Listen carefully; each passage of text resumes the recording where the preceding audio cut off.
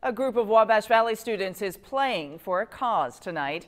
Tri-Delta sorority from Rose-Hulman Institute of Technology hosted its annual Teeter Totter-a-thon. Students will be teeter-tottering for 24 hours to raise support for St. Jude Children's Research Hospital. Members of the organization say helping out kids in need is a major platform for their chapter.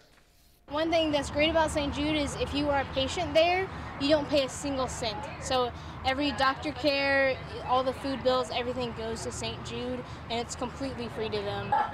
Members will be teeter-tottering until 6 p.m. tomorrow.